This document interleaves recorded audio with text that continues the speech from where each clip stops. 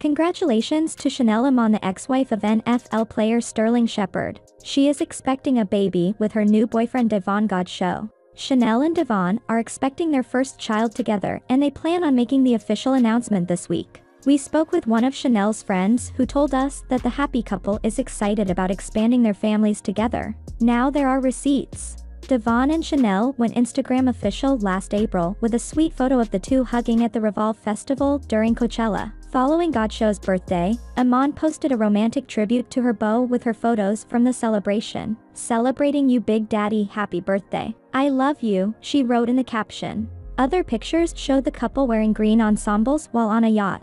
The images also revealed Godchaux's birthday cake, which was made in the shape of the lower portion of a woman's body. Chanel split from her ex-husband Sterling Shepard 2 years ago.